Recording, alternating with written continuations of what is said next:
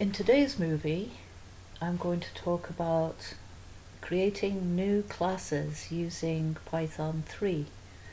As usual, we'll start by going to my home page and click on Schedule and click on the current schedule. Currently we're in the fall 2017 semester.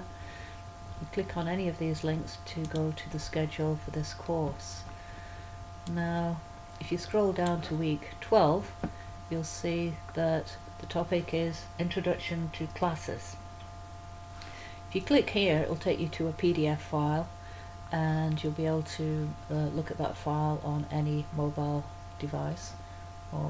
So I'm going to click here, and now this particular file is in about, we've got 63 pages on this document. In part 1 I'll cover the first 30 pages, and in part 2 we'll cover the remaining pages of this document in a separate video. So, Introduction to Object-Oriented Programming, also known as OOP. Now, Python is a structured programming language. It uses sequences, and these are statements executed in order. We have decisions. We've been using the if statement, and looping, which is repetition, we use the for statement and the while statement. And these are all organized to aid understanding of the program and make it easy to modify the program. Now, Python supports multiple programming styles. Programming style is also known as a paradigm, and these paradigms include imperative, which means issuing commands to tell the computer what to do. Procedural means using functions, and we've been using programmer-defined functions in our code, and so these paradigms are used to organize and simplify programs. So it's a structured programming technique. Now, procedural programming includes imperative and structured programming paradigms. Now, in this course we started right from the beginning using structured imperative programming, and then we went on to use programming in a procedural paradigm using programmer-defined functions. Now we're going to learn about object-oriented programming. This is a really important programming technique, and it will help to simplify complicated programs. Now, this style, object-oriented programming, was first introduced at the Massachusetts Institute of Technology in the 1950s. And the idea of object-oriented programming, it gained momentum in the 70s, and in the early 80s, Björn Strustrup integrated object-oriented programming into the C language, and he called the resulting language C++. And C++ became the very first object-oriented language to be used widely commercially. And here I've got a link to Björn Strustrup and a picture of also myself at the conference at SFU, Simon Fraser University, in 2009. And Björn gave a talk on the C++ language. And going back to where I was. So, object-oriented programming, it was widely used after the development of C++ by Björn Strustrup. And in the early 90s, a group at Sun Microsystems, led by James Gosling, developed a simpler version of C++, which they called Java. And this language was developed into a language for programming internet applications. It gained popularity as the internet boomed, and the language was chosen by Google to develop mobile Android apps.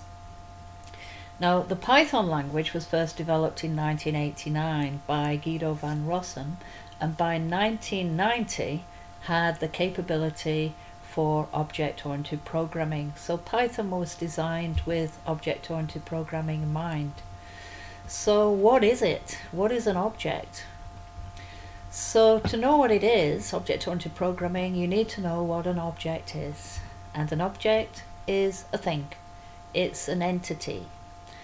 And using objects, we've already been using objects. We've been using different types of object on this course already. For example, integers, strings, lists, floats, boolean, file. These are all objects. We can create objects of these types. So how do we make an integer object? This is how. We assign 10 to a variable age, and if you print the type of age, type will give you the data type of age, and if you issue this command, it's going to output class int. Now straight away you can see that a data type is a class. If you assign 10 to age, age is an integer object, its class is int. In the same way, you can make a float object, you can make a string object, you can make a boolean object, and you can make a list object. Now, a data type then is a class. And notice that all the built-in data types, such as int, float, string, etc., these are known as classes. And a class has actions associated with it. For example, if you've got an integer object or a float object, you can use the plus operator or minus, multiply and divide. And you can, if you have a list object, then list objects have actions built in, and they're built into their methods. So for example, you can sort a list, you can capitalize a string object, and you can close a file object. So a class's methods can change the state of an object. So for example, if you've got a list, you want to sort the list, you can use the sort method, and this is how you would sort a list object, by calling the sort method on the list object by separating with a dot. And here we can create, or we can use the upper method on a string to convert a string to uppercase. So in summary, class objects have their own name, and they have a data type, and there are methods that we can use on these objects. Every object belongs to a class, and an object is said to be an instance of a class. Earlier on we saw the age. Age was assigned 10. Age is an instance of the integer class. Now Python lets you to create your own your own classes from which you can create objects. So just like there are built-in functions like print and string, and functions that you can make yourself, then there are also built-in classes and classes that you can define yourself. But why would you want to create your own classes? Well, why would you want to make your own function? To make life easier for the programmer. So as your programs get bigger, keeping track of data gets more difficult. Say for example, you're storing data on students in a computer science course. You may use a list to store all the data for the student name, course code, student number, scores, etc. And after a while, you may decide you want to store extra data. So for example, date of birth or city of residence. And then you've got to go back into your list and make some changes, and you may have to make changes in many places to make allowance for the extra data that you're going to store. So if you're working with a team of programmers and you give your program to somebody else, it may be difficult for the new programmer to be able to figure out exactly what's going on in your program, how your data is stored.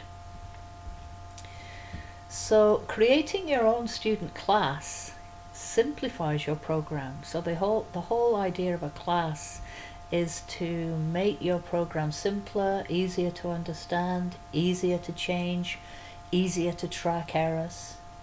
So at this point in the document I'm going to stop, and in the next part of this topic, Introduction to Object-Oriented Programming, I'll continue to finish off the remainder of this PDF document.